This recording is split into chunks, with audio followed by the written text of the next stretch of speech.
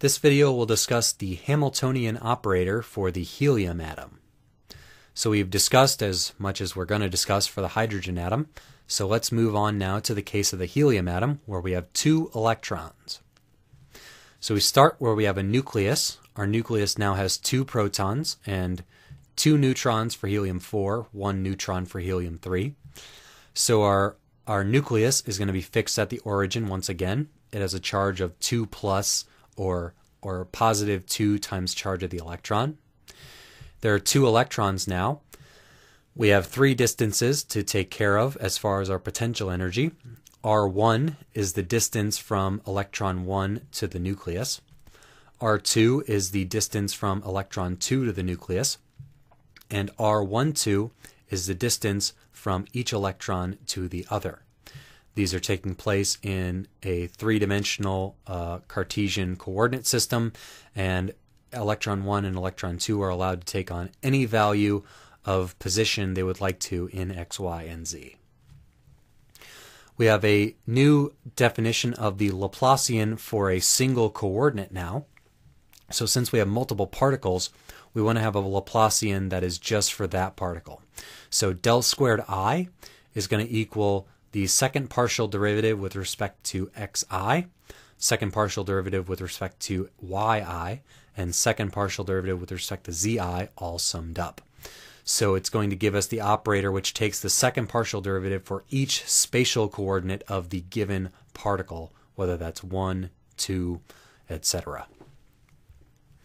All right, our wave function psi is going to be a function of the coordinates of our nucleus, the coordinates of our electron 1, and the coordinates of electron 2. We're going to simplify this a little bit by keeping our nucleus fixed at the origin there.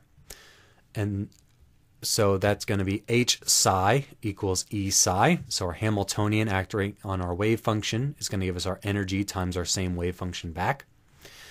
Just as always, the Hamiltonian is the kinetic energy operator plus the potential energy operator. The kinetic energy operator is going to be the kinetic energy of the nucleus plus kinetic energy of electron 1 plus kinetic energy of electron 2.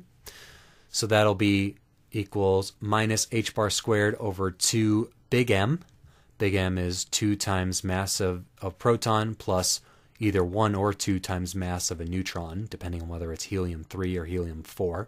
We'll just assume it's helium-4, and it's 2 neutrons.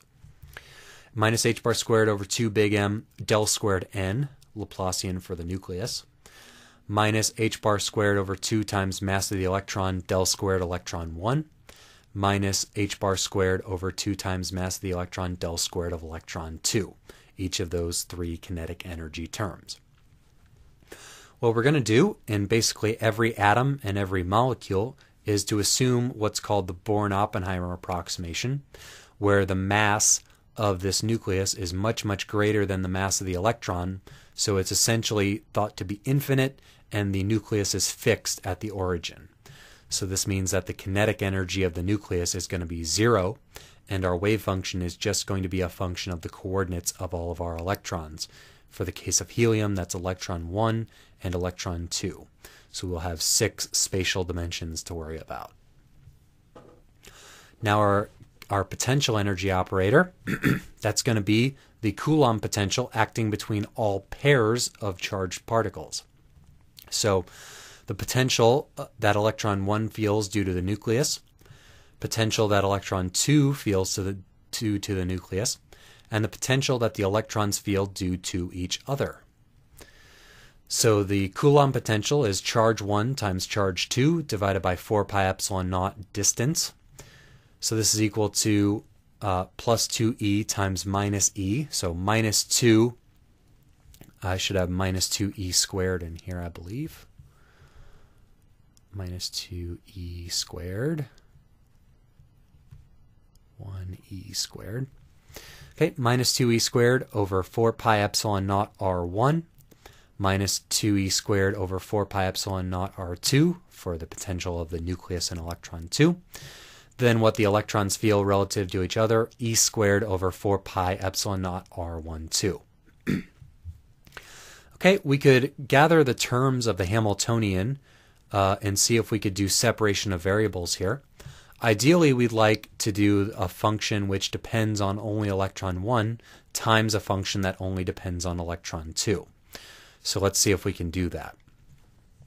Well, this function here only depends on the coordinates of electron 1.